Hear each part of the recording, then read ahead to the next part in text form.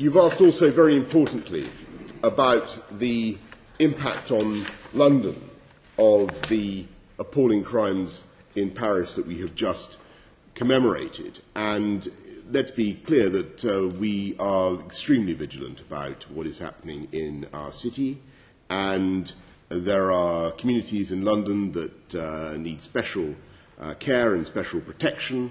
And, of course, as the Labour question indicates, those specifically include the Jewish community in London. And it is absolutely vital that the Met continues the work that they do with the CST, that we support everybody in the Jewish community who is trying to spread a mood of confidence and security.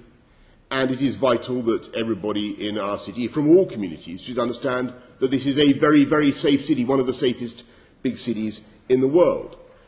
We have seen in the last year an increase in hate crime, both Islamophobic and anti-Semitic hate crime.